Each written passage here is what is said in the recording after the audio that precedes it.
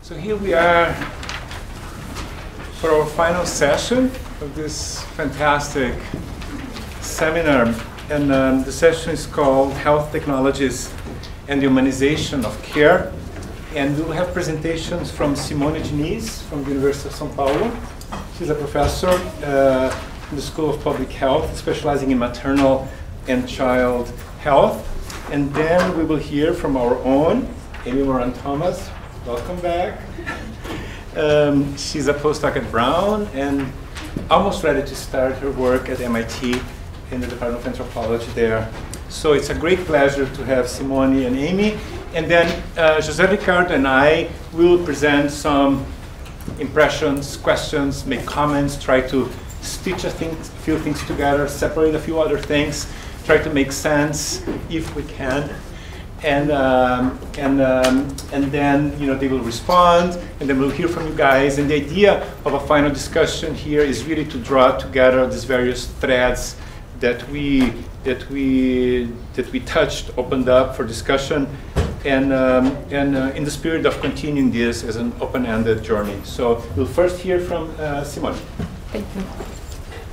So thank you very much for the invitation. It's a huge honor for me to be here, a great pleasure. And I have to tell you that I've learned so much today that I kept changing my presentation several times to interact with what was said. So I hope we can still understand some of the main messages, because it's a huge challenge to talk about health technology and humanization of care. And I'll try to bring some of the insights and reflections about the movement for humanization of childbirth care in Brazil and what it can contribute to this debate. So first of all, I will discuss a bit about health technology and about the evidence-based healthcare movement and the specificities of this movement in childbirth care, the issue of safety and iatrogenesis in healthcare, and healthcare intervention as violence. That is the new challenge that we are facing, the reason why people are calling what we call care as violence. And also to bring to you a bit on these insights on humanization, what it means in Brazil, especially in the movement about childbirth, the many meanings, and what we can learn from listening from these many meanings, the social movement, especially feminist and women's rights movement, and the three public audiences that we are having this semester. The first one was in August, the second one in October, and now next Monday we're going to have the third one. And I'll tell you how social movements are helping to frame the debate about healthcare. So first I would say that humanization in childbirth has many different meanings. And in my PhD thesis I made a mapping of these different meanings, and I'll tell you first that the foundation of the network for humanization of childbirth, the REUNA, that was in 1993, it was very much inspired by the post-Vienna Human Rights Conference, and very much related to the debate in Brazil about violence in healthcare. So it was one of the meanings of humanization was very strongly related with the compassionate and rights-oriented healthcare, but also in the case of childbirth, very much related to the idea of evidence-based care that descends from the idea of appropriate technology of the 80s. Very strongly the idea of demedicalization, not medical-centered, involving other providers such as nurse midwives and midwives. Especially for doctors, it was related to the idea of the use of pain relief and the right to epidural. Mainly doctors, when we ask about what is humanization for them, frequently that was their meaning. And there was a whole debate about the financial legitimacy of other forms of childbirth care. And from the debate that was developed within this field and other inspirations, the Unified Health Service in Brazil, the SUS, incorporated the idea and had a whole program on humanization of healthcare that started in 2000, bringing other dimensions about humanization with adding new meanings. So let me tell you that in recent years we have a very vocal social movement for change in childbirth. So So this movement has been proposing new forms of care, and is helping very much to frame everything from the judicial system to the research agenda to the information system and so on. It is having a very important influence on training programs and so on. Let me say that evidence-based care in childbirth is a very particular case, and that maybe does not apply to all other forms of healthcare. First, because of its history, it's very much woman-centered, consumer-oriented, and the idea of the consumer here is the idea that the NHS in UK has, that's public health system user, not necessarily the idea of the market. So this is a controversial term, especially because of their participation in the building of the whole concept of a systematic review and patient-oriented systematic reviews, which is very important role in this movement. In this case, evidence-based care is very political and subversive of regular practices, which tend to be very aggressive. In the case of Brazil, they are very aggressive. We were listening to the case of the kangaroo care that I think is very much related to this, deals with the normal, the physiology, which is different from in the case that you have a illness, a serious illness, a fatal illness. It's very much related to the idea of the communication, the idea of birth plans, and so on. And the gold standard of care is having a woman, baby, and family well and happy with minimal intervention compatible with safety and comfort, which is a very dense and complex concept. And also, it's very, let's say, not very profitable, because respectful surveillance with no intervention is not a good, as people used to say, a good model to make money, because it incorporates knowledge, attention, time, patience, presence, support, and can involve disinvestment in technology. So innovation in maternal health can mean not only incorporate new technology, but disincorporate technology. Kangaroo care is also a good example of this. So one question brought by this movement is any healthcare safe and effective? And we tend to believe that no. Safe, effective interventions tend to produce positive outcomes. So expanding access to them tends to be beneficial. But the use of inappropriate, unsafe technology tends to produce adverse outcomes that may outweigh potential benefits of social disparities and of beneficial intervention. That's what we call inversion of expected disparity. For instance, in Brazil we have more babies born preterm of the wealthier mothers, most educated than the poorer one. Not because being poor or not educated is good for anyone's health, but because harmful care can outweigh potential benefits of the social advantage. So in Brazil, we suffer and die for, we have the worst of the two words. We suffer and die for lack of safe and effective intervention, and we suffer and die for the abuse of ineffective, unsafe interventions. So can we consider that care is equal to treatment or to interventions? I brought here, we are with the students, we have an undergraduate course in São Paulo, University of São Paulo, for public health. It's a new course. We have just started it 2 years ago, and we have a program, a module called evidence base for public health. So we try to debate the epistemology of knowledge that could be applied for public health, and we were revisiting this author, Archie Cochrane, and there's this scene about the soldier that we were discussing these days that I like to bring it to you. He was a prisoner of war in a hospital of prisoner of war, and he says, I had no morphia. I was talking about the wonderful conference on pain today. I have no morphia, just aspirin, which had no effect. I felt desperate. This was a young Russian soldier that got to his ward. I knew very little Russian, and there was nobody in the ward who did. I finally, instinctively, sat down on the bed and took him in my arms, and the screaming stopped almost at once. He died peacefully in my arms a few hours later. It was not the pleurisy that was causing the screaming, but loneliness. He tells this and he says, I kept this to myself for 30 years because I was not able to talk about how effective he felt that kind of intervention was. So he talks about how to overcome the silence and talk about these dimensions of care. The issue, I was thinking about the issue of physical intimacy too. And this is, I'm not proposing, and he was not proposing that this kind of care is incorporated, but it puts a very radical dimension in terms of what care could be. And he brings this to discuss the inflation of cure over care and who benefits of this. And he says, I believe that cure is rare, while the need for care is widespread, and that the pursuit of cure at all costs may restrict the supply of care.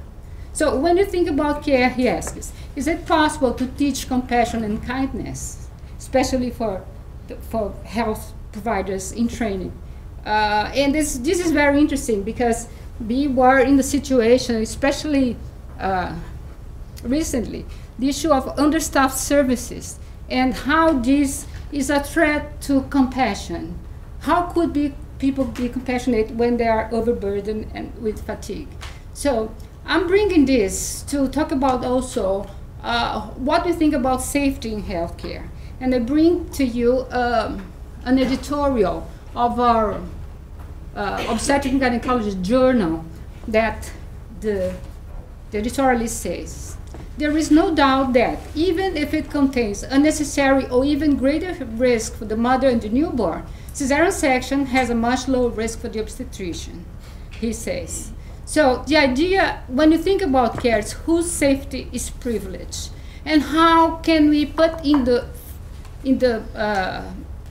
this context the conflict of interest. There are not only financial, and how do we deal with the risk of demonizing providers and women? In the case of Brazil, the women, how not to demonize providers and women who prefer C-section, because social movements are saying C-section in Brazil is a strategy to escape from violent childbirth care. So safety is a political agenda this movement is bringing. And recently, because in Brazil we have a very fundamentalistic Congress presently, and got worse, you know, with the new elections, this government has been kidnapped by Christian fundamentalists. We cannot talk about abortions, for example. And recently, just the movement for childbirth care is dealing with abortion and bringing the issue of safe technology for abortion. That's a huge, important debate. So I'll tell you how these movements are influencing the agenda. So I was trying to get the best translation for the Ministério Público, and I think it is public prosecutor, at least according to several informants.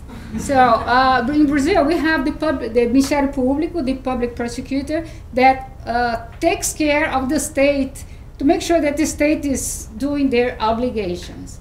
This one is the part of this that deals with health. So social movements, especially the network called Parto Princípio, they filed a suit in court to the public health prosecutor in 2006 against the agency that was supposed to regulate the private sector but does not, against the abuse of C-section. So the Ministério Público judged this action and mandated all involved to witness about this issue. So this is a very interesting situation, but the judge puts everybody, and the medical associations, the medical council, the nursing, the schools, etc., and the women who feel that they are victims of this kind of care. And one of the most important recommendations was the issue of accountability. So presently we are having, I'm going to show you, should be in the better order, sorry. We are having a public consultation about C-section. And there are the two main requests for these consultations is that hospital now have to publicize all the rates of intervention, including C-sections, episiotomies, inductions, how many babies are born preterm, and so on. It's an issue of labeling. People are calling this also, they are recovering a strategy that social movements did in the 80s in UK that they call the Michelin Guide for Services. It's if the state does not regulate the consumers, the users, the patients will do this themselves. So now with the internet, it's much easier to do. It's a kind of TripAdvisor thing, so they demand that the state does this presently too. So one of the most important change that we had in recent years was that there was an international movement to consider violence in healthcare institutions as a visible form of gender violence. So there's a lot of recent social movements internationally, and I'm bringing you one of the charts. This is the White Ribbon Allies chart that brings the forms of violence. This is very interesting because when we were in the 90s, there was a whole debate if we would call the name of our movement a movement against violence against women, or we talk about humanization. And we thought that humanization would be much more diplomatic than talking about violence. And now this is back again with a lot of strange.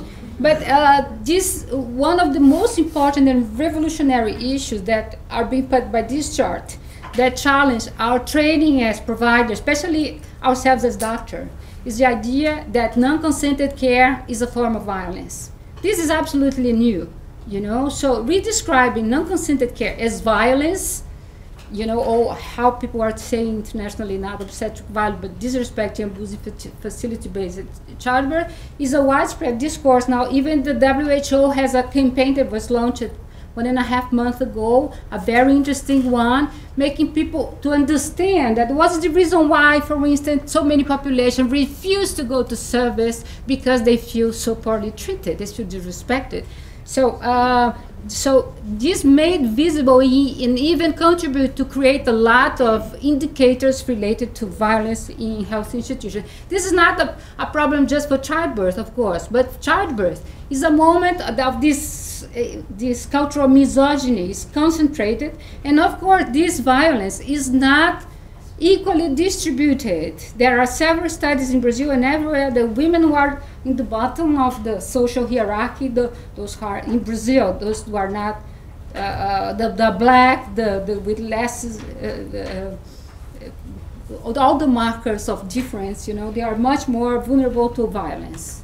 And also one other issue that's politicizing care is the idea of how people get the new biomedical narratives and appropriate these narratives in a political way. One of the issues are the new insights of epigenetics and microbiology.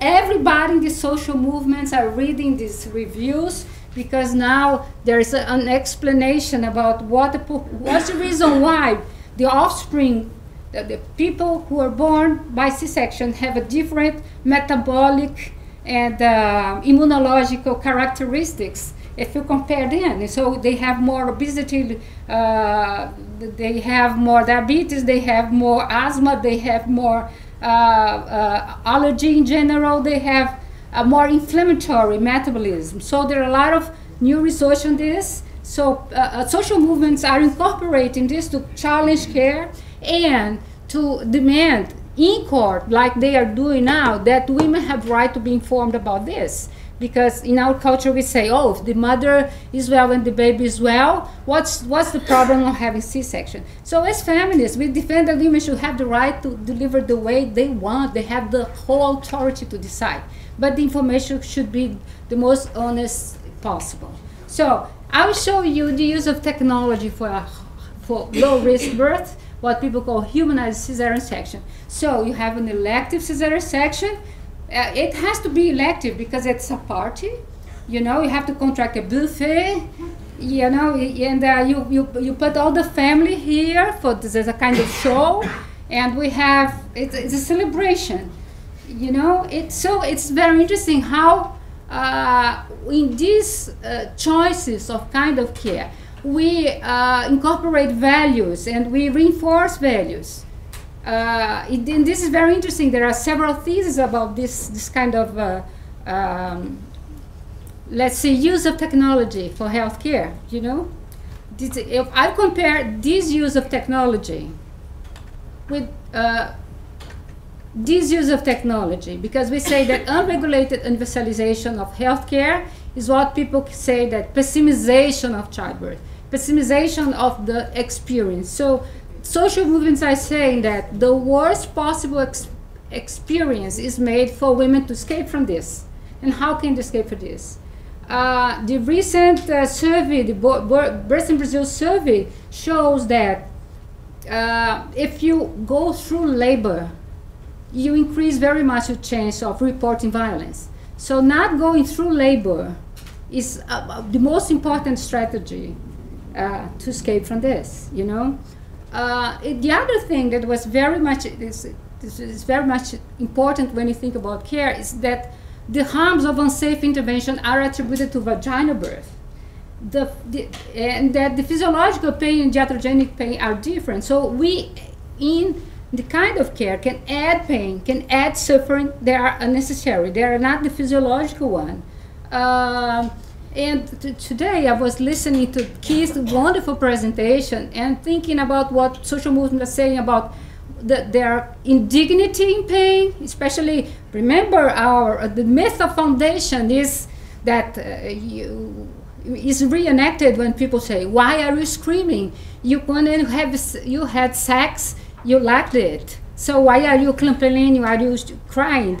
This is very much repeated to demoralize women's demand for help or for pain relief, etc.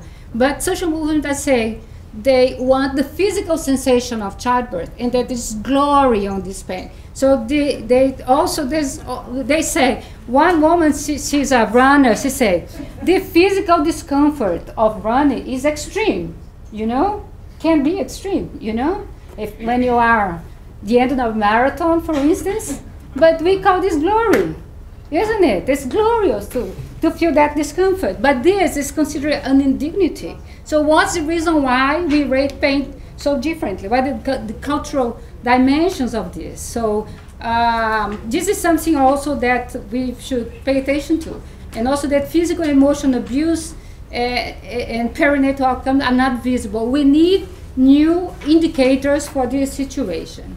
So we have this new movement. That's a movement for, based on the idea that unconsented care is a form of violence, the idea of refusal of care. There are several campaigns, you know, about refusal of care, informed refusal. There is this public consultation with the Michelin guides. I will tell you about this. I'll try to finish. The other public audience is about episiotomy. As you know, episiotomy is the cutting of women's vulva and vagina based on belief that facilitate birth and to keep women's vagina virginal. It's called the husband stitch. There are 20 years of good evidence. Most of the countries, some of them have decreased dramatically. The use in Brazil, we don't have routine information still. There's a whole campaign just to have information in the data source and information system about this, because there's enormous resistance for that. And I bring you one narrative that shocked everybody in in this public audience. That was a woman, I think it was not, she was black, and she delivered, I think very recently, because she was the baby on her lap. And in our hospital school, the HU, and she said she heard that the professor saying he gave one scissor to one and the other scissor to one, and said, you cut on the right, you cut on the left. That's what people, the training vagina. You have the training hospital, you have the training health center. This is the training vagina. Women's vagina is used for medical students to train their surgical abilities.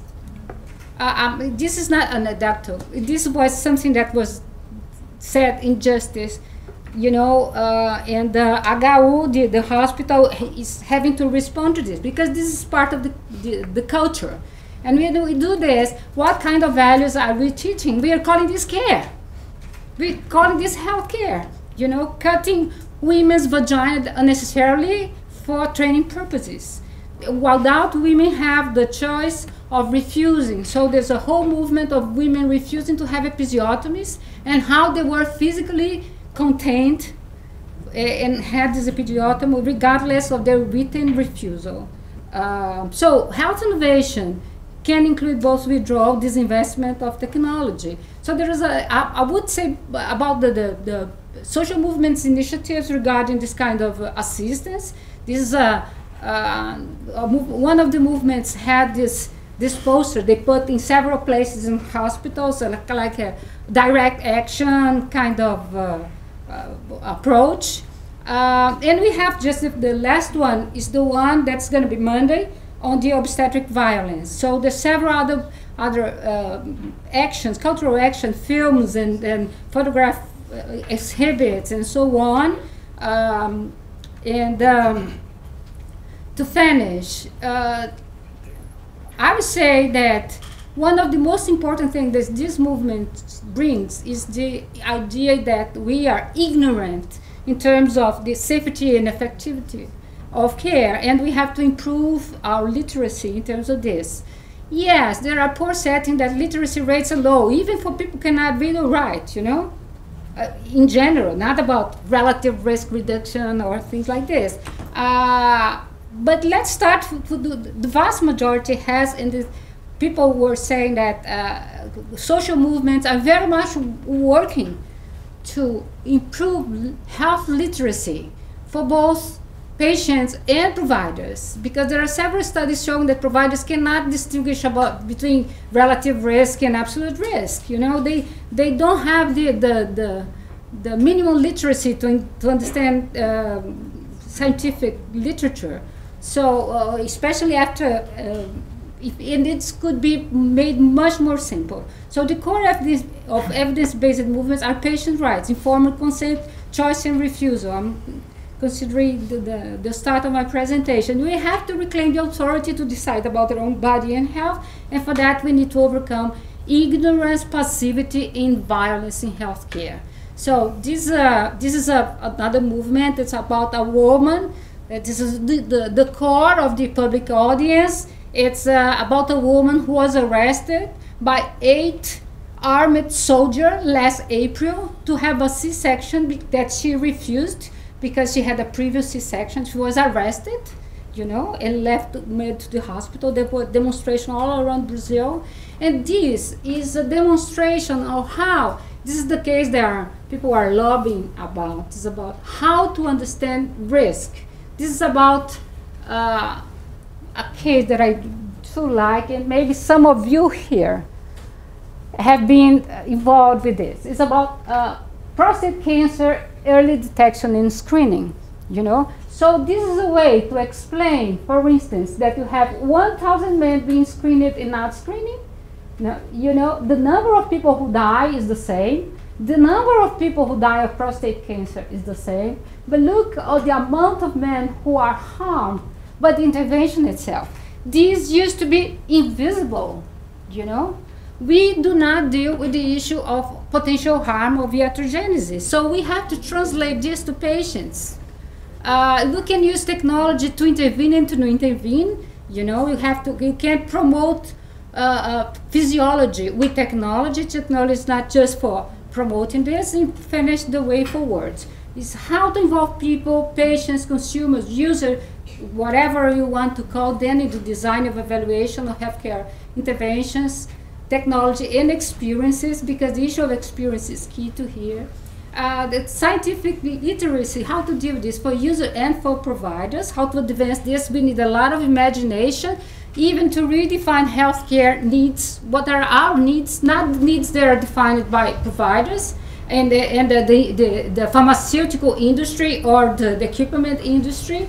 how to promote informed choice, consent refusal in healthcare. Now that we have this phenomenon that is the expert patient, even in poor settings. There's a lot of studies about the expert patient in poor settings. Nobody knows better about your symptoms you have than yourself. So how to match this with the best scientific knowledge, and how to deal with equity in access and quality, but also with the inversion of expected disparities, and how can providers and other than doctors be involved in healthcare. Thank you.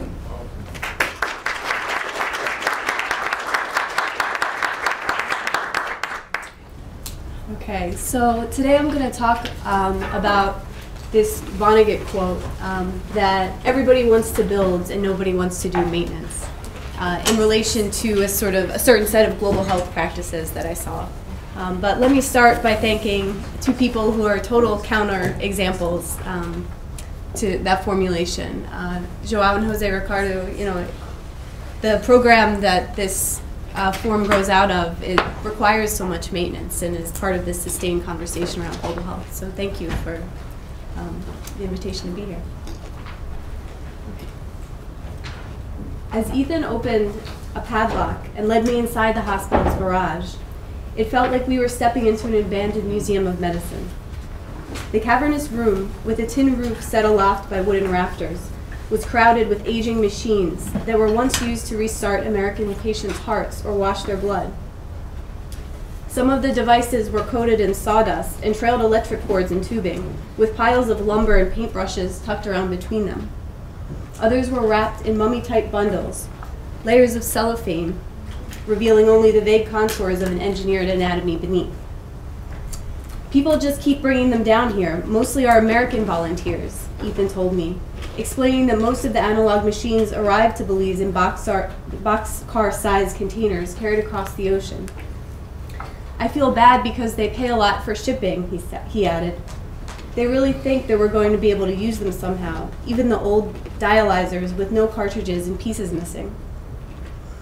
Ethan was quite sympathetic to the caring sentiments that motivated the volunteers' donations, if somewhat perplexed with his role curating these fossils of good intentions. Yet he also seemed unwilling to throw the broken machines away, searching fondly amid the hodgepodge for his favorite specimens with archaic knobs and antique dials to show me. We also encountered some recently opened cardboard boxes, and Ethan explained that several years ago, an NGO had sent these tiles for a building project that had not included the specialized foreign laminate needed to install them. But a maintenance man at the hospital had just figured out a method to soak the tiles in a bathtub and loosen the adhesive on their backs, which then could be scraped clean one by one and installed even without the missing laminate. The workers were using these painstakingly modified tiles to build what, as we spoke in the summer of 2010, everyone hoped would become the region's first dialysis center. This unsettling scene in the hospital garage stuck with me, particularly because the housed artifacts seemed to emblematize, and even caricature, flip sides of intervention practices that pattern out more widely across chronic conditions in Belize. Mission volunteers like the ones that Ethan spoke about were a regular part of the stream of transient visitors rotating through the country's landscape. There were church groups, high school groups, university medical students on spring break. At the time, I was tracking the diabetes epidemic that had become the leading cause of death in Belize, part of a larger global epidemic of diabetes, which the International Diabetes Federation now estimates kills 5 million people a year. So that's more than double the mortality burden of HIV/AIDS, for example. And 3/4 of them are thought to live in post-colonial countries. In Belize, these mission teams played a prominent role in how people thought about their conditions and encountered the piecemeal technologies to treat them. The aging dialysis machines and other medical apparatuses in the garage were only the largest of these artifacts, which were also visible on a smaller scale in many homes and kitchens. Envelopes of expiring metformin and glyburide anti-diabetes pills labeled in visiting hands, or the foreign glucometers that often sat unused on shelves for years after they were donated by a visiting team, because the expensive and brand-specific replacement strips necessary to make them function were very difficult for people to actually acquire with any consistency. So there's a lot that could be debated about the forces and visions that drive this kind of tourism come medicine. And it's perhaps one of the most concerningly ephemeral dimensions of the field we've come to call global health. So you see here how the medical help for the sick is offered as part of a package that includes things like snorkeling or scuba diving. Certainly these programs have complicated effects. So just to give you a sense of the landscape here, often there are poor communities that are adjacent to these tourist sites. The sort of poorest communities are called London Bridges communities because they're connected by these platforms that are always falling down and have to be built back up. So there's, again, this deep tension in what care means here. And students who are on these trips are trying, I think, to care in some way. But they're also very much a part of a fragmentation in care for the people who live in these places. So I encountered these previous interventions most often through the technologies of counting that they left behind, as patients took up the task of trying to get them working again, such as the first visit to the pharmacy when a patient realized that a new jar of strips would cost between $80 and $100 for about 1 month's supply to keep a glucometer working, and still might not be available even if that sizable amount could somehow be saved or borrowed. So like statistics, the measurements of glucometers were sort of part of how people came in and out of numbers, and to me how that became sort of ethnographically visible somehow.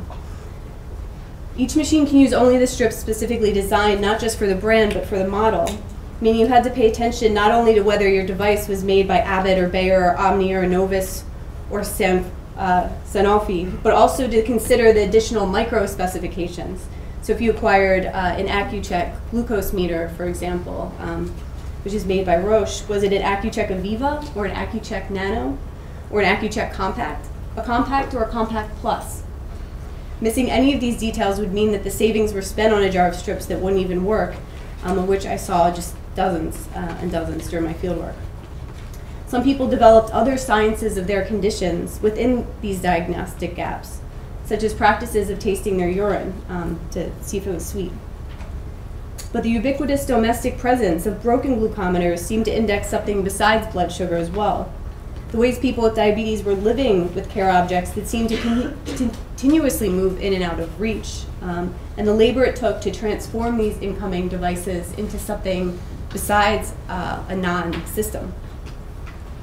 Like blood sugar itself, the stakes could be low or high. At its most extreme, not being able to test one's glucose could lead to miscalculating a dose of insulin, for example. The comas caused by this so-called bottoming out were so common in Belize that one nurse I knew refused to prescribe insulin at all after seeing numerous deaths that were caused this way. And she was very critical of state doctors who gave all diabetics insulin, which she saw as disregard for home situations where that regimen might be dangerous.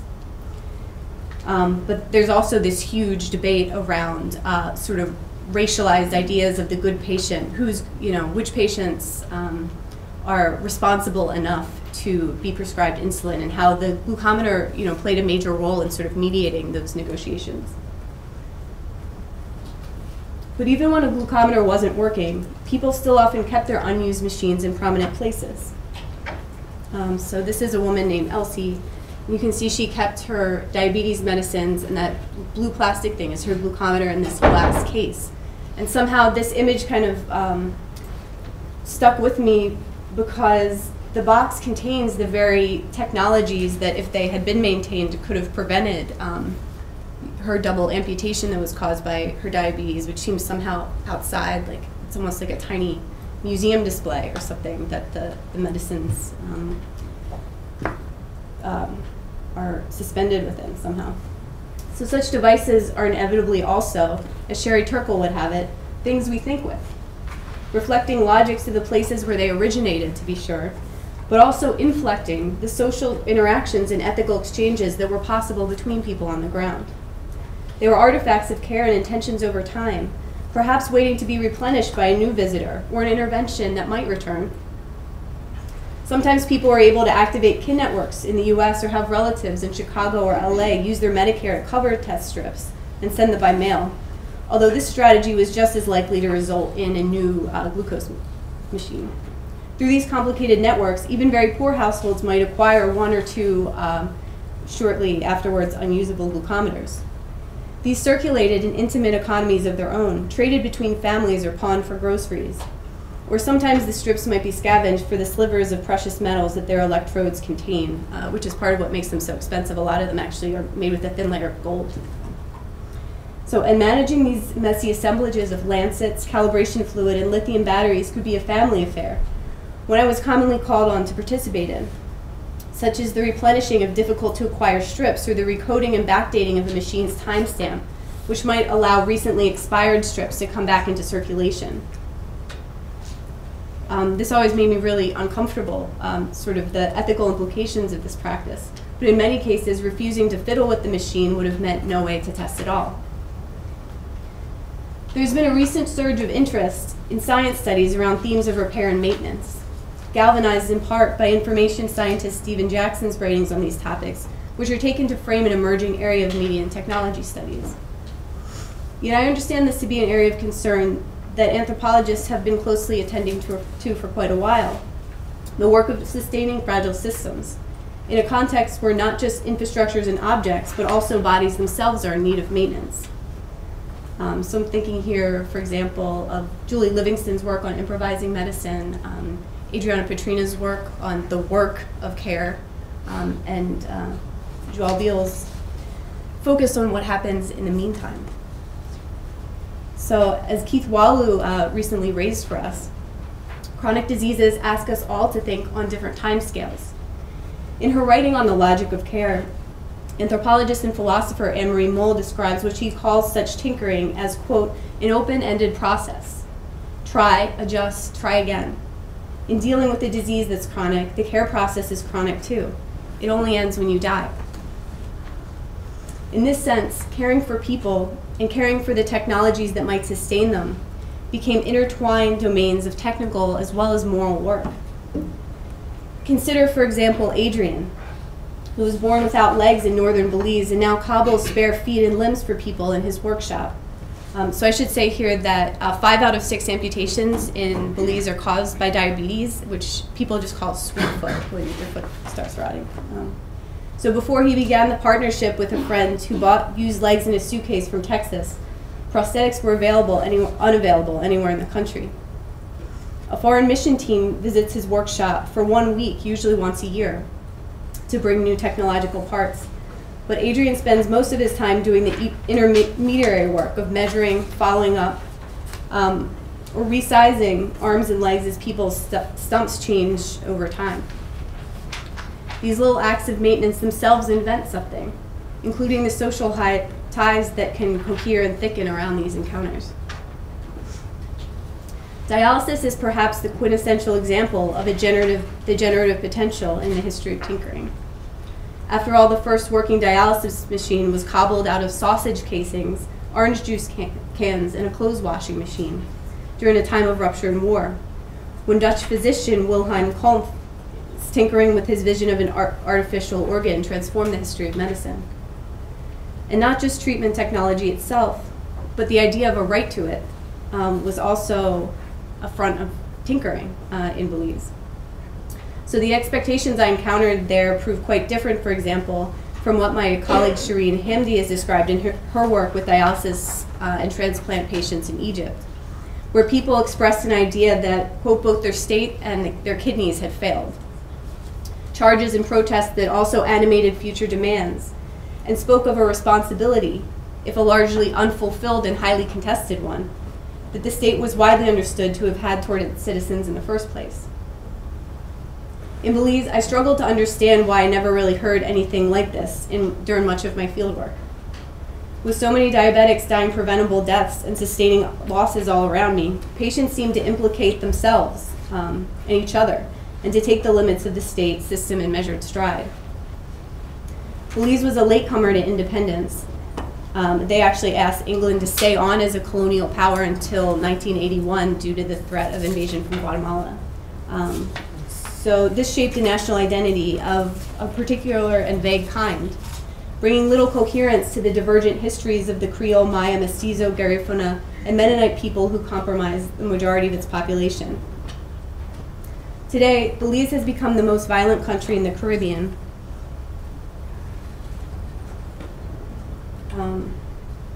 And the third most violent country in the world. So like a lot of anthropologists, I've kind of this tortured relationship to statistics where numbers help you tell certain stories but also require certain counter stories. But even as diabetes has become a leading cause of death among women, murder has remained the leading cause of death among men, a phenomenon that the Belizean newspapers have dubbed sugar and bullets. People seemed unsure what to expect from their country in terms of health or anything else. This was the broader political backdrop when I met Jose Cruz in Belize City. By that time, he had already reached a certain level of national celebrity after initiating the first rights-based patient activism movement in the history of Belizean medicine. Together with other dying patients and their families, he organized civic protests and eventually leveraged the government into participating with an American institution to build the country's first public dialysis center. Belize does not have a constitutional right to health, and Cruz's actions were not played out on judicial fronts, but rather through the national media that covered his activism. So we talked a little bit yesterday about what protests look like. It's interesting because to see one of these in person was sort of very underwhelming. It would be maybe like 1 or 2 dozen people in the street. But then through the way it was covered in newspapers, it was enough to fill a frame. So there was this kind of like literal reframing. He would also issue press releases about each part of his body that got amputated within a health system unable to support patients like him.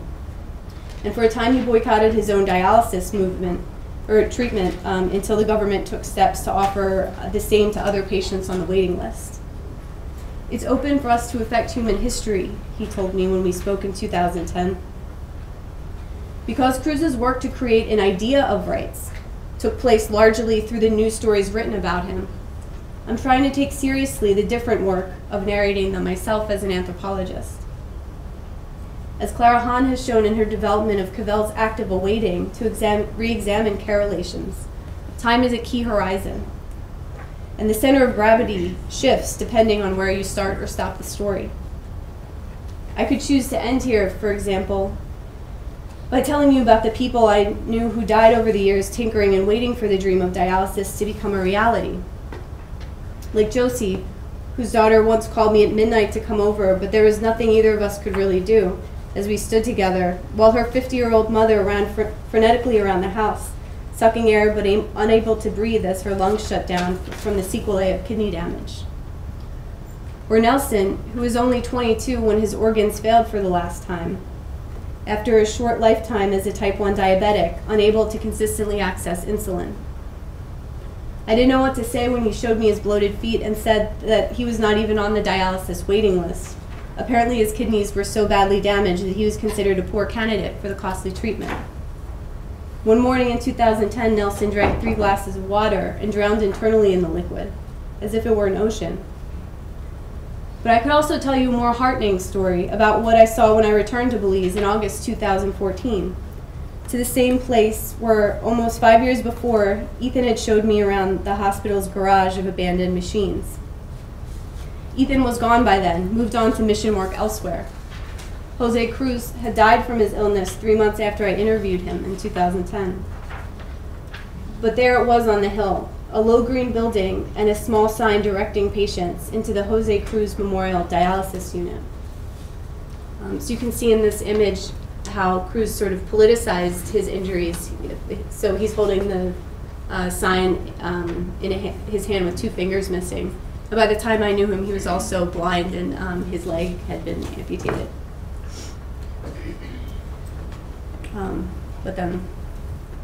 So the first picture is from 2010, this one's from 2014. I suppose you can't freeze frame a happy ending any more than a tragic one.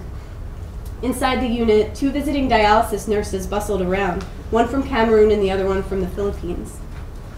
Later that week, a Ministry of Health official worried aloud to me that the American donor who had originally funded the center who Cruz was in collaboration with, had now withdrawn after 3 years of training and support, as had been planned, leaving the machines to the state for maintenance. A huge percentage of the ministry's entire operating budget was being spent to keep the dialysis centers running, leaving nationwide shortages in more basic technologies such as glucometers and even insulin, which will mean more Belizeans needing dialysis in the years ahead. Government officials are now looking for investors to help them maintain the units, hoping to find a partner in China. But also there, getting dialysis in the room that morning, was an old friend of mine named Grace.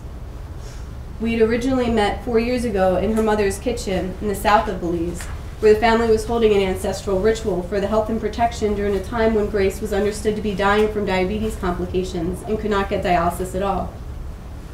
The last time I'd seen Grace was in 2010 in the Belize City Hospital, when she just started getting one of the 3 sessions that she needed each week.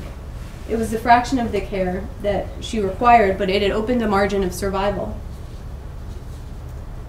Sitting there in 2014 in the new unit, where Grace was now getting all 3 weekly sessions, these histories meant something different already. But they were also part of the repair work that had sustained her until now.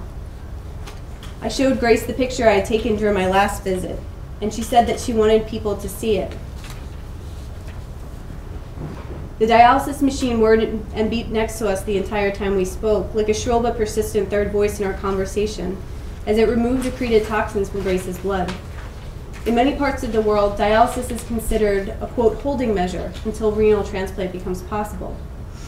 But in Belize, where no renal transplant has yet been performed in the country's history, dialysis instead became a holding measure against death.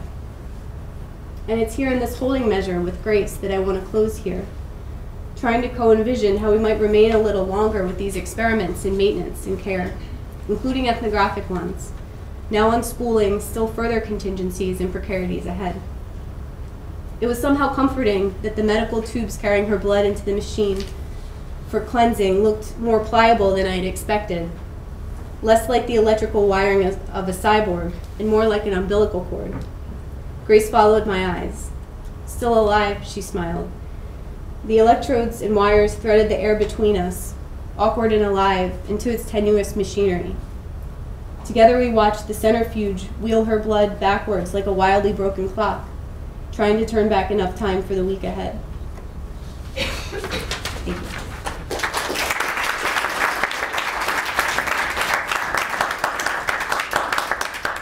Great. Thanks so much for this very moving and thought-provoking presentations.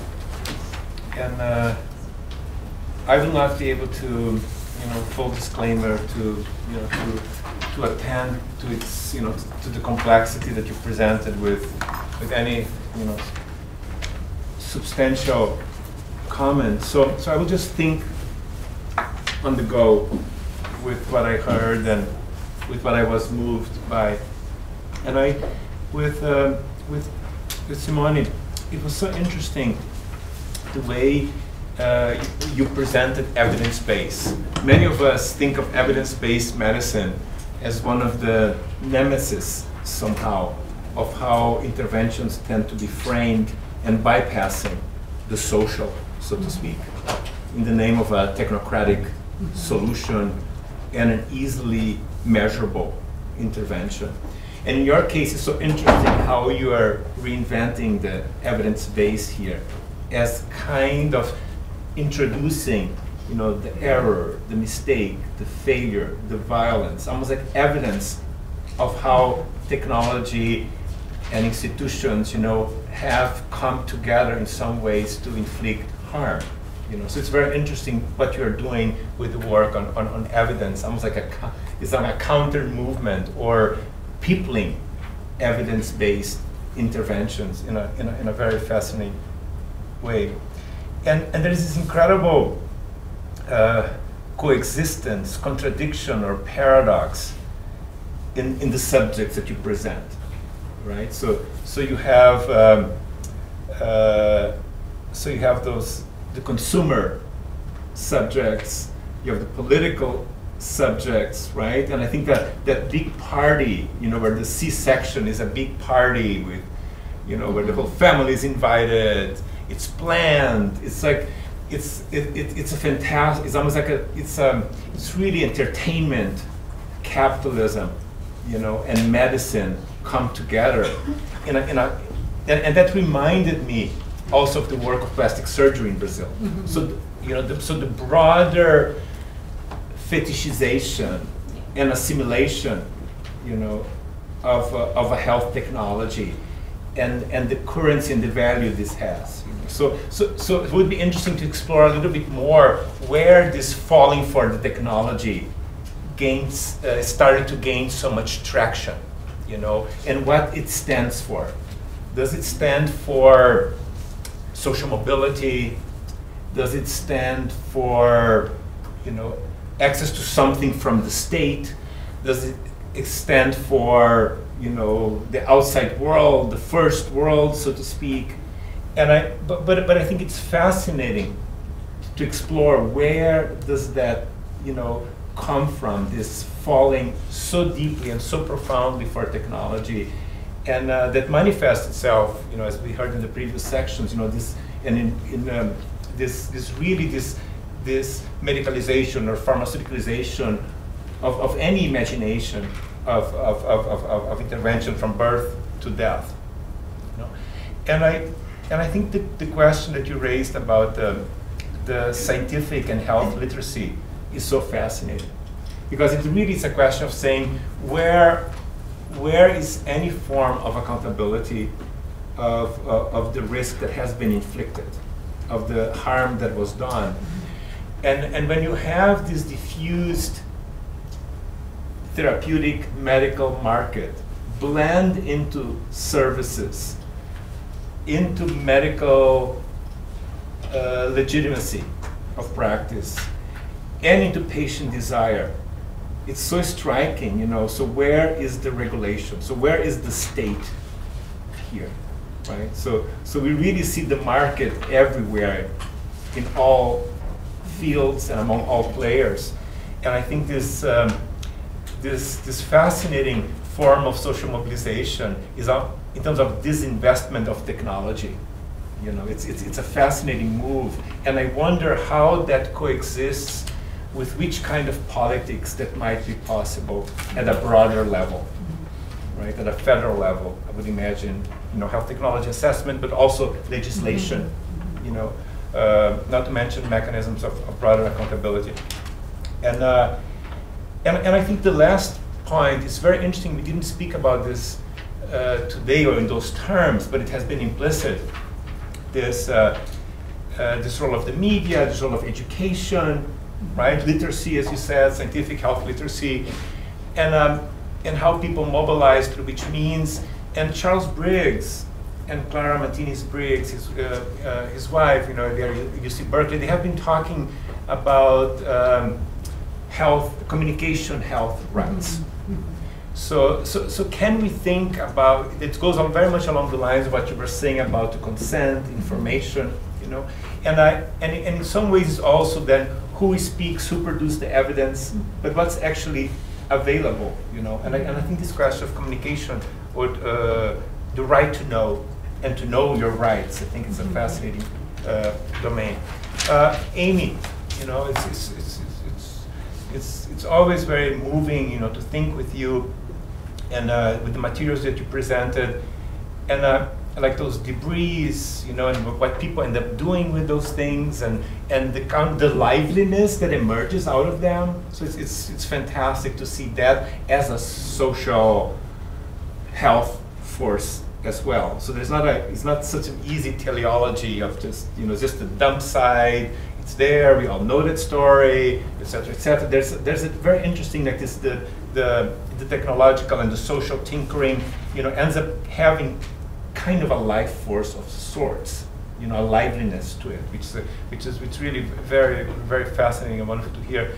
And I think there's, and it would be nice for you to share a little bit more with us, because you have this wonderful idea of, so you have the fragmentation of care, you have the technology, how it's dumped there, how it's recycled, And you have this idea also, this floating laboratory, right? So you have these technologies migrating, but there's so many things that go with them. You know, like, and you did this beautiful work in the Rockefeller Archives, you know, so how over time we end up, so we can understand the improvisation, but also the experimentality of medicine. And I think with this project, you're showing a little bit more some of the undercurrents or counter movements that are built into that floating laboratory, and how people are producing, engineering these life technologies of sort, you know, and how they can be assimilated in what's actually possible in that world as something against the deadly temporality, you know, of imminent death in the absence of best possible care and technology.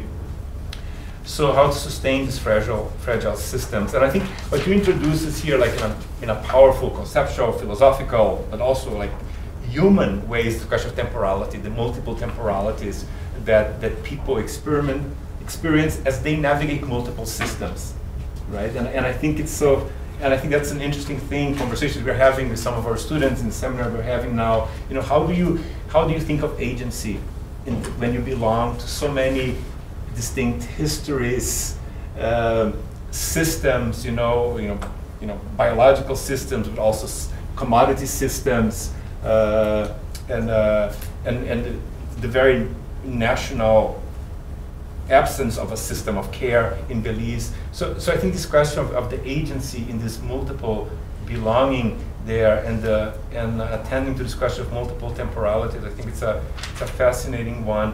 And I think this raises then the question, how do we think about, you know, the agency of this patient, consumer, and maybe what you're saying is that maybe we only understand, and you love thinking in those terms, and so I bring that up, is this having a home visit, really working with people in their homes, and over time, one can get a little bit of a sense of how this is not just poetics, but it's really a concrete dimension of an experimental vitality that the subjects embody amidst these multiple systems, floating laboratories, exclusions, precarious of all kinds. And I'm not trying to make, to idealize that force, but not to attend to it is also miss an opportunity, to actually think of care in very concrete ways that matter to people, given the limits that are imposed to them.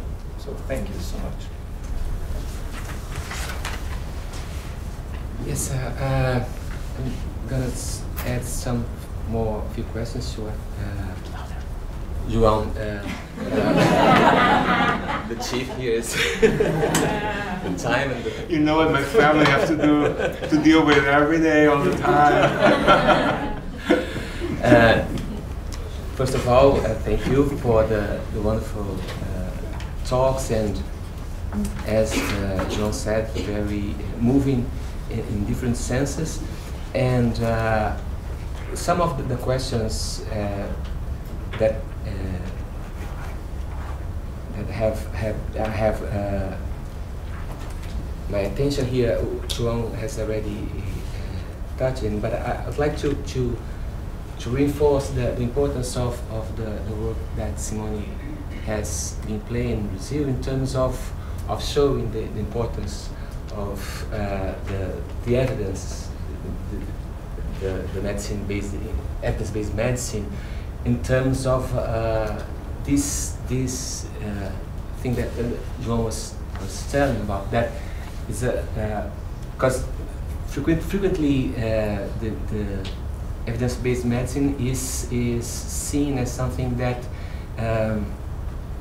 gives more importance to technological projects, to sometimes the dehumanization, because of this question we were discussing in the morning, that how difficult it is to produce evidence of some things that is very closely linked to the ideals of humanization.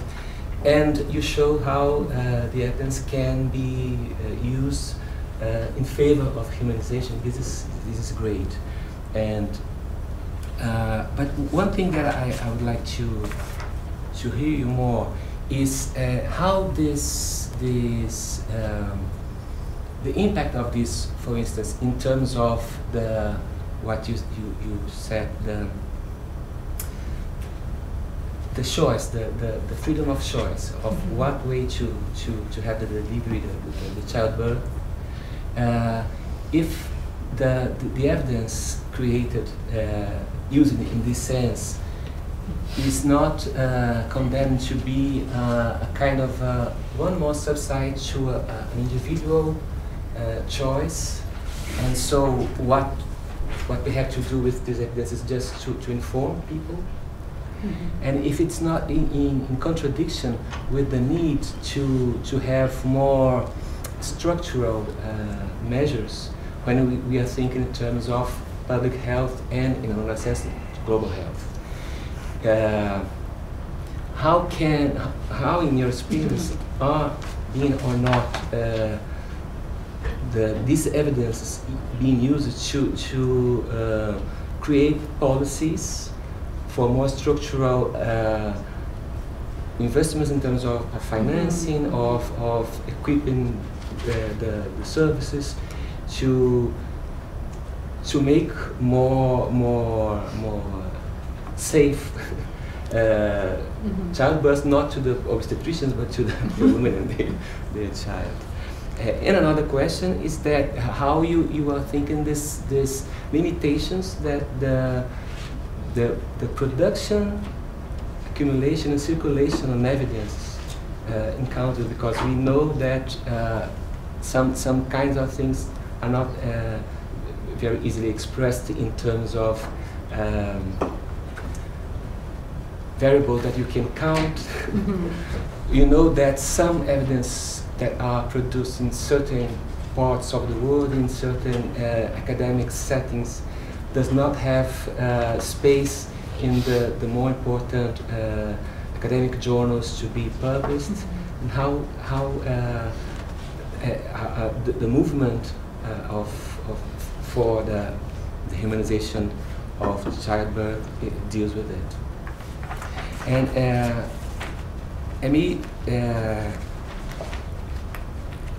I felt hearing you very close to what I felt when Clara exposed yesterday, when we see very clearly when we heard an ethnographical work how kind of ingenuous is our perception of health needs when we are in health services, in the consultant room, how much complex is to deal with something that is very trivial in our day-to-day practice as primary health care physicians like their babies. Especially in a context, as you show, that Belize, where health is not considered a right. And that's the main point of my question for you. How do this movement you showed us deals with the fact that they are asking for something that is not recognized as a right? And what moves them? What kind of hope they have if it's not in some way, even when not assured, but at least in the horizon of a right for these people?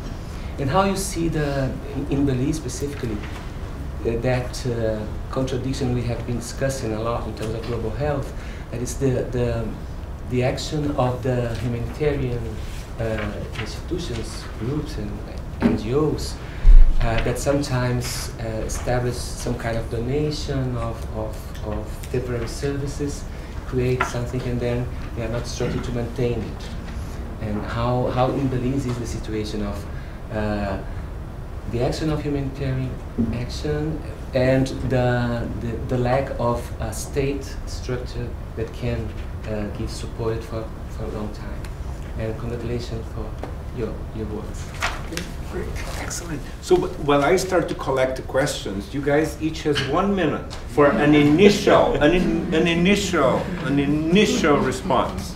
Okay, because you provoked us a lot. We need to get the questions. So, just an initial response. Okay, I'll try. We believe that the glamorization of C-section is very much related to gender patterns in Brazil, especially the idea of childbirth being something humiliating, degrading, primitive, disgusting. And so transforming this in something like that party is something that sounds very attractive, because in the medical training, people are used to associate vaginal birth with being poor, with being, destitute. So this is one of this helps explain the appeal of C-section. C-section is for the poor. Vaginal birth for the poor. It's something they are seen primitive and so on. So this gender and class dimensions also are very much articulated. My first minute. Amy? So the question of these sort of layered timescales and trying to capture something of the ways they're interrupting each other is, I think, a key one here, because these trips, especially when they're like 1 week mission trips, somehow sort of stage the chronic as the acute for the participants who are bringing these technologies, or somehow there's a different imagination of what has been accomplished, I think. That it does have an experimentality, but is also at the same time foreclosing other timescales, such as a conversation about what's the history or what's the causality that has caused this diabetes in the first place. So there's these different, and then the home visit, is an interesting figure with the glucometers, because it seemed important to people to have their blood sugar measured even when some way of remediating whatever results they found was not possible. So the exchange was something that had a temporality of its own too. And it's interesting to think of the state as not necessarily the non-fragmentary also. So Adrian's project, Hope, for example, he had sort of resisted the opportunity to affiliate with the state because he was worried that whatever party was in government at the time, that then when the next party came in, his program would become more fragile. And so he, for him, sustainability meant remaining a non-state entity. And you saw that with other programs too, like World Vision would often, so they're supposed to be just doing these eye surgeries, but people's diabetes were getting diagnosed because they were already blind. And so it's not clear when World Vision's coming, for 1 week, and the state's there all the time, but somehow the shorter intervention is revealing something about the temporality of the state that's not necessarily stable. Okay, I'll try to read quickly, but first I'd really like to thank Professor John and Professor Ricardo for being here, because it was great days and I learned a lot. So thank you. And you're welcome.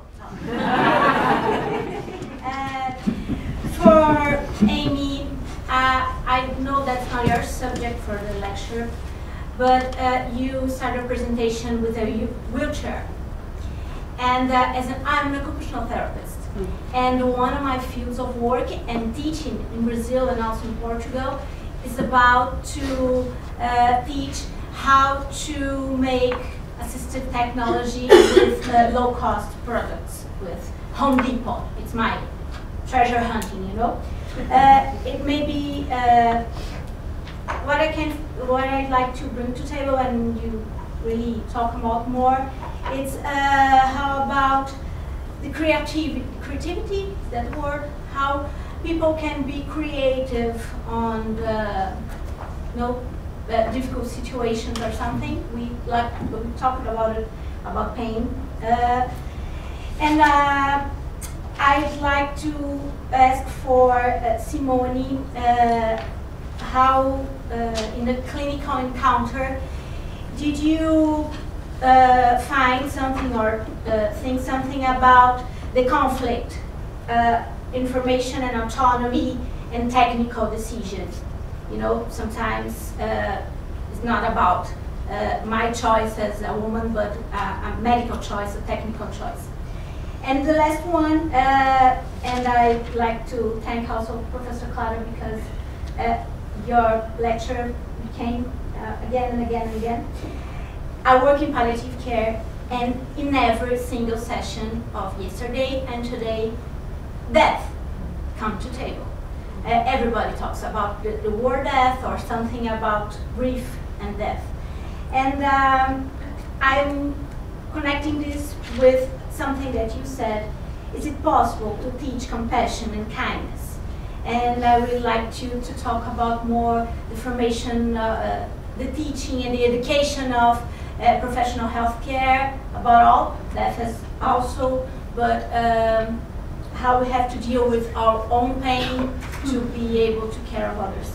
Yes, oh great, beautiful. But you were the only one who are allowed a comment and 3 questions from now on. So you got all the other quotas. So it's all reduced now. 1 question, the one that you really want to ask, okay, everyone, okay? So that we can get more people in the conversation. Okay, Talia. I had a question for Amy. I was really interested in the kind of social ties that arise around this tinkering that you were talking about, and I was really struck by your example of Adrian, who with his sort of prosthetics enterprise, I guess you could call it, and him as sort of an artisan, but also a kind of doctor and also a kind of inventor, and what kinds of relationships he has with the people that come to his enterprise, and how that might allow us to kind of reimagine the care relationship outside of the relationship of doctor and patient. That's great. Okay, so we have Peter and Rafi. No, we'll go back and forth. And I. Yes, great. Yes, this is also a question for thoughts for Amy, although maybe it also resonates more broadly. I'm wondering how much, because you started with Vonnegut talking about the problem of maintenance more generally. We're sitting in a university where I'm sure the fundraisers would have difficulty raising money for maintenance as opposed to building, or opposed to establishing a new center or something like that. So more broadly, to what extent is this also an issue of representation, desire, and imagination of what action is, of what medicine is, of what a heroic kind of engagement with the world as a kind of salvation project would be? And also, how does it tie to the gift? Can you have an unglamorous gift? And then how do you convince people they should be giving unglamorous gifts? Okay. So Rafi, and then you guys will respond briefly, and then we'll get another round. Okay, great. Yeah, this is also for Amy.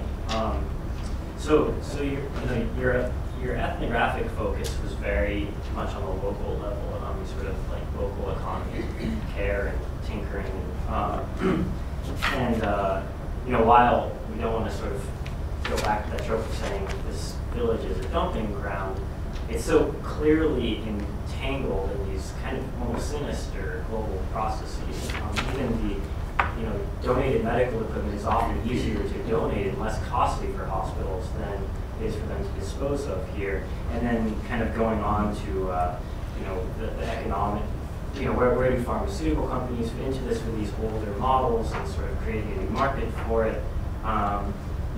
Even the idea of diabetes emerging as a new disease is that's a product of food economics, and then you end with the fact that the clinic is staffed with Africans and Filipinos, and so it's sort of like it's this nexus of all these sort of strange global processes, but the expression and the activism is very local, sort of. And so I was kind of wondering, is there any, how is it discussed that there's this converging of all these inter-meta processes, and then also where does the Ministry of Health fit into its own form of activism at a broader audience? So about choice. As a radical feminist, I believe in choice. No, you, of all people.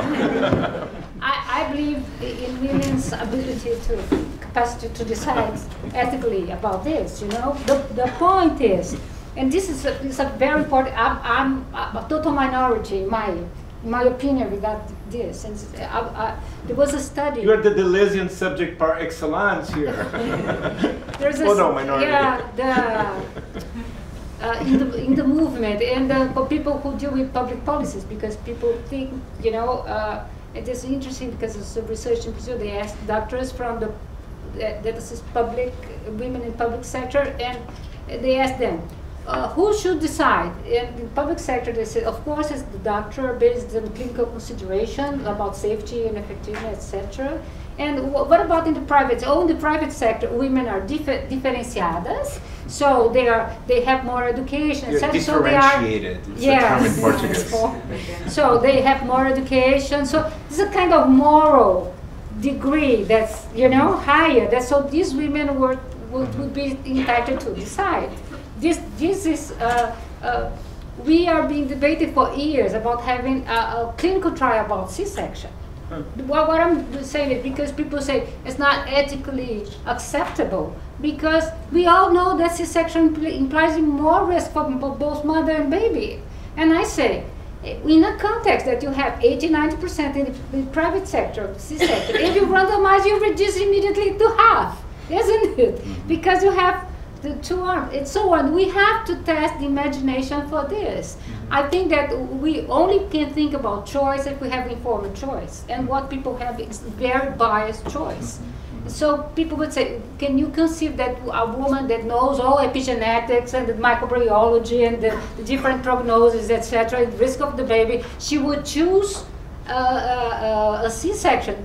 Well, this is a much more complex issue. What's the reason why people are so phobic of childbirth in this culture? You know, in our in Brazil, especially, where we have this history of so much violence in childbirth care. So we have to pay the price of all this violence for all this time. So this is a very complex issue. But I tend to think that women should be entitled to decide. So when you said about how to use evidence, and I tell my students, I teach this. So I tell my students, if we don't produce the evidence that interests us, nobody will. You know, and this is the reason why you have to understand the method. I tell my students, you have to be the dominatrix of the method, then I understand what, you know? And I tell them, when I teach them about systematic review, I show the systematic review of companionship. It's the perfect one. Hodnett, Ellen Hodnett is the first author. It's being reviewed. Why? Because they started with a qualitative study in Canada. And what was the thing that women hated most was to be alone. It was loneliness. They used to meet 16 people, different people that they never met before, and being alone for most of labor. So they hate this. This was the top. And when they presented this evidence, they said, oh, this is not clinically relevant evidence. So what they did, they made the first randomized controlled trial of soft technology for companionship, just to have someone with them. They made the first, the second, the third. They built an international collaboration to have randomized controlled trial for companionship in childbirth. And it became the universal panacea because it improves all possible health indicators during childbirth, from baby's Apgar to risk of infection. So it became almost mandatory for everybody. So people, it's a whole social movement to subvert the logic of what is scientific legitimacy. So this is, we have to make this kind of subversion, because based on this, since the 90s, we are having laws in Brazil to enforce the right of companionship. And up to now, you know, we can't enforce this totally. There's a lot of resistance and so on. So we need to open our imagination to new forms to deal with this. If it's possible to teach kindness, I suggest the reading of Cochrane in his debate about this, because he says it's very important to teach sociology, anthropology, and psychology, and so on. But compassion and kindness is taught by the example, you know? And how can we provide the example, you know, in private? I was telling people about these issues in the HU, the University Hospital, people cutting two episiotomies for people to train the surgical skills. What kind of value are we teaching? So the values are taught by the role models. So how can we have this? In UK, they try to train for compassion. It's very interesting. It's an interesting experience. It's worth knowing more about this. And the other things about indicators of change, you know. In Brazil, in São Paulo, we have a very dense popular health movement. And they always say, they have one indicator for, let's say, humanization, let's say. Look in the eye. If the doctor look at you in the eye. So there are some possible indicators of how people feel that the other one related. There's a clinical encounter that people will feel recognized and so on. So it needs a lot of imagination. There are people doing this, and they have indicators related to time. The issue of physical contact is something that's very much important clinically and also in relational terms. So can we think about open our imagination? This is very contextual. What is true here may not be in other settings and so on. That's great. Amy, a minute and a half. These are really great questions, so I might not be able, I can't answer them all in a minute and a half, so I hope some of us get to talk afterwards. But I love this figure of the artisan / doctor / inventor, so I wanted to start there. Because I think for, at least in her piece on tinkering, which I think is really beautiful, Anne-Marie Moll is more focusing on the tinkering that happens between doctors and patients. But I think things I find interesting here are, in the absence of a doctor, who are the actors who are engaged in that tinkering? So, or sometimes it's maybe between patients and objects, for example.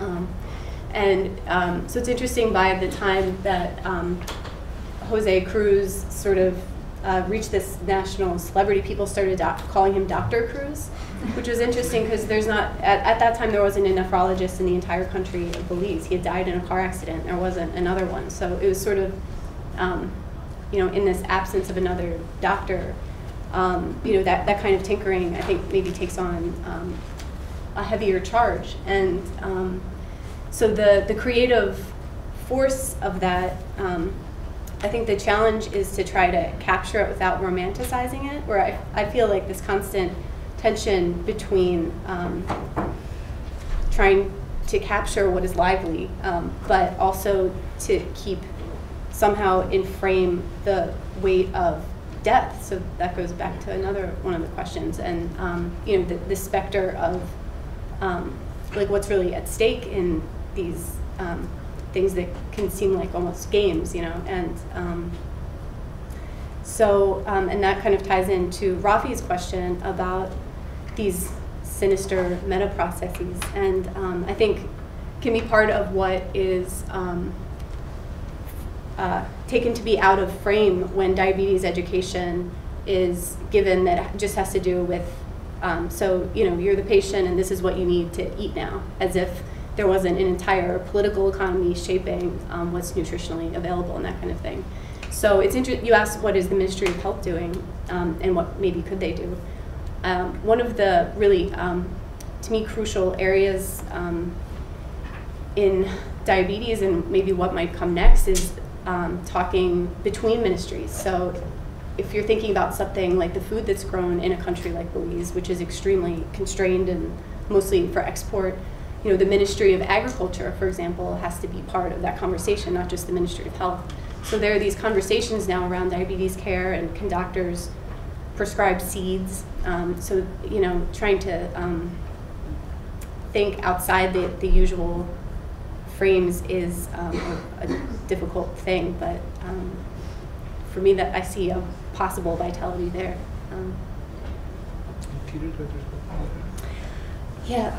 So that made me think back to the question of experimentality that Joao raised earlier, and I didn't really answer. But it's the first time you didn't answer him. It's okay.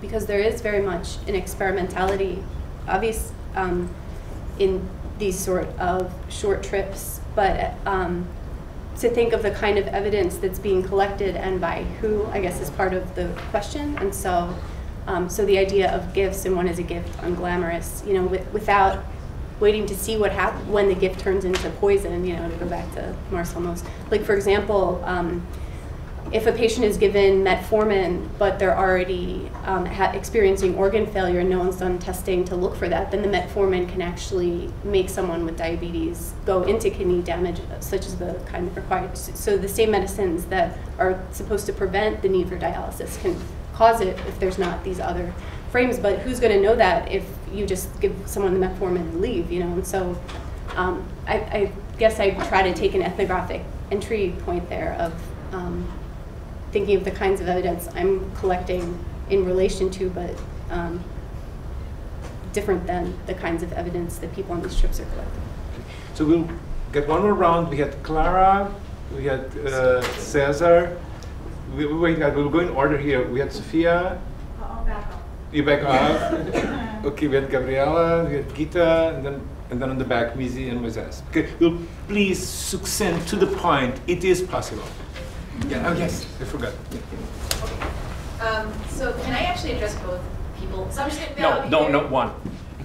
No, I'm still gonna address both. So the point is that No, Clara, come on. No, we need to be at 6:10. Okay. Just one citation that actually there would be a very interesting book to look at. Samina Mullah's The Violence of Care, that looks at forensic nurses and rape assault, and actually the very institutions of care actually have created care it's violence itself. But for Amy, the point is, like, what I was actually thinking was very interesting was to actually challenge the idea and the utility of the idea of system. And I guess because what I saw in the ethnography wasn't a system per se, but really was the question of how does one think through or think disease in the community that is actually quite different than disease in the clinic. And how would one think that in terms of, for example, a network of actions that wouldn't be like a Latourian network that gets more real as you kind of accumulate connections, but rather is constantly fragile. So if we were to actually think of disease in the community, would we necessarily always fall back on the language of the patient? And so what I found striking was in your ethnography, but it is there, is that it's not necessarily only that the patient, you know, it's not the language of the patient, but there could be, for example, you know, if we think disease in the community, isn't there also a language of kinship, of, you know, the neighbor, of, so in what ways does disease in the community actually look different and present different concepts? How would we actually have to, you know, actually literally shift our frame differently, such that the illness is not an illness narrative of a patient, right, with a plot, but rather like the actual world in which disease itself grows. So I think that it may be it just might be helpful to think through that a little bit more. Great.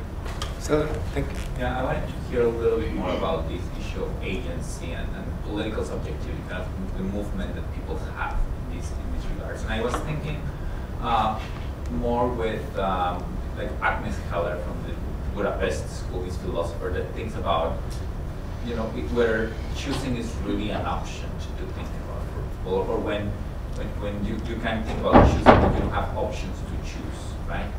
And I was thinking how in these cases they also reflect an idea of people knowing that you are being set up for something hurtful, but you have to know what's coming up in both cases to kind of reach that mobility and that kind of agency to give the fight. But I was also thinking how, for example, in the case of C-sections and stuff, there is also a sense of a bourgeois thing of the positive in the people, or the idea of choosing for your best care, when there are moments in which you have to transmit your care for someone else to care for you, right? So when it's not viable for you anymore, the baby, then you have to trust that. So it just how to think about these issues of the subjective experience of acting on the world, but also community action, you know, to provide the best care. When, for example, in your case, how does political subjectivity stop when you don't have a kidney transplant unit, and then, you know, people still fight, and you leave us with that idea and that image that we're not there yet, and this woman is just waiting and transitioning period, towards something that she shouldn't be having to face.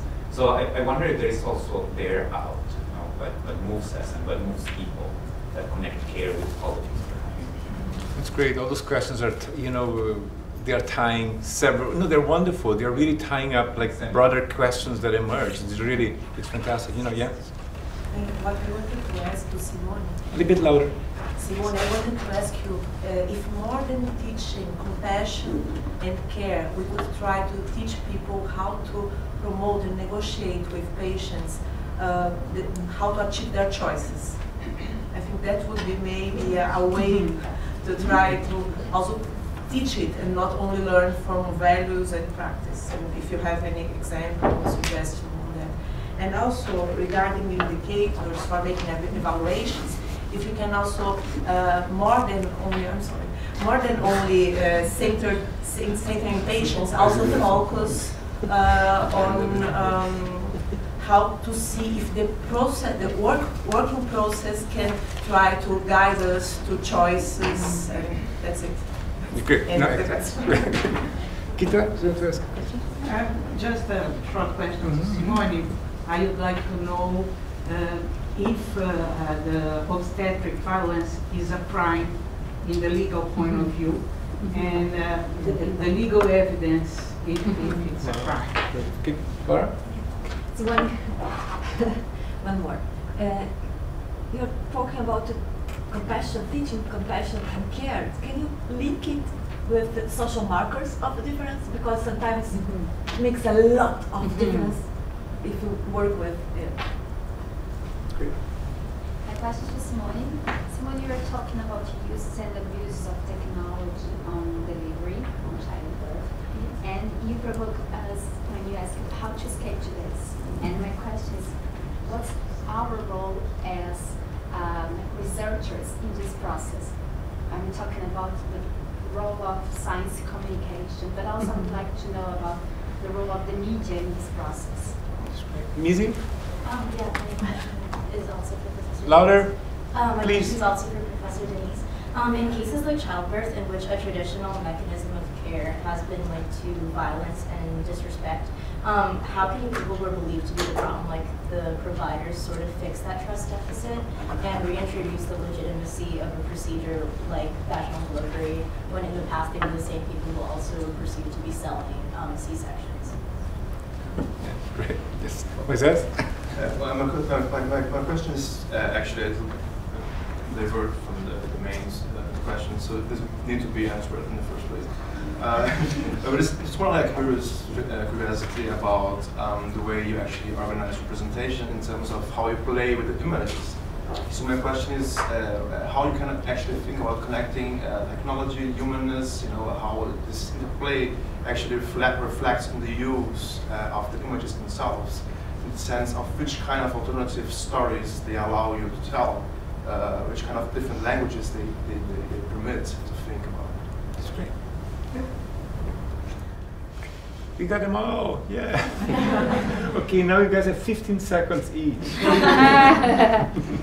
About the alternative stories and new narratives, I don't know if it was for me or for her, but anyway, there's a boom of websites now about new images of childbirth. It's amazing, and there's a whole group of people, a whole network of research about narratives. It's very interesting because this is very subversive, and I think that this is one of the most promising ways to go. So lots of film documentaries, art exhibits, and so on. So much things being done to this, because to challenge the imaginary that we have, I think that art is a great possibility. About the trust deficit, it's something that has to be rebuilt totally. So I think that the new providers are helping this, and even the let's say the dissidents in the medical practice are doing a lot to build new forms of communication, and we use some instruments like building birth plans and rethinking the idea of antenatal education and so on. So I think there are new possibilities being thought. and the media has a very important role on this. And I'm very glad to say that the last couple of years, there was a lot of awards for very good matters on obstetric violence, obstetric situation. And people used to say, if you talk about obstetric violence, you're going to get an award. Because, so media is doing a very good self-criticism, because it's been playing a very horrible role recently. I think that teaching informed choice could be extremely interesting, and having we have to teach this, you know, because this would be revolutionary, because we are very prescriptive, and we understand that some situations can have choices, but other not. And I completely agree with you. We have some people that we believe they're able to choose, and the other that we have to choose for them. This is very clear. All research are showing this, and I think that this is a way to go. The studies on companionship that we just published are very much show this. This is key. If it's a crime, obstetric violence, in Brazil it's not typified as crime. In other countries in Latin America already is, but people are finding legal possibilities for this, especially, you know, it started people treating like battery, you know, physical assault, because it's non-consented. So there are a lot of new formulation about like physical assault for episiotomy and so on. So this is there's a lot of work being done on this. Just to say the issue, I think that regulation is key, you know, because we have our health ministry has not been regulating what it should. So the idea of medical autonomy that goes over patients' rights to information and to consent and so on is part of our culture. If we don't change this culture through regulation, you know, into information and so on, nothing will happen. This public audience are all about regulation, on how to regulate practice. This is the reason why we have to challenge the idea of medical autonomy, that doctors are entitled to do whatever they want. And in Brazil, we have a situation, we have cities with 100% of C-sections, because there's no regulation. 100%. In São Paulo, there are 13 cities with 100% of C-section. Well, it's amazing how people are able 100% in the city. Yeah. So what social movements are saying is this: instead of abusing of birthing women, we should pamper them, treat them well, and so on, and build the conditions for this. So there's hope. And this is one of the why people are saying this also. In Portuguese we say, chega de parto violento para vender cesárea. Stop violent birth to cell C-section. And because now there's a whole movement, it's not only in Brazil, it's everywhere. They call themselves the refugees of the system. People just get out of the hospital. They decide to sometimes to deliver, to have babies without assistance and so on.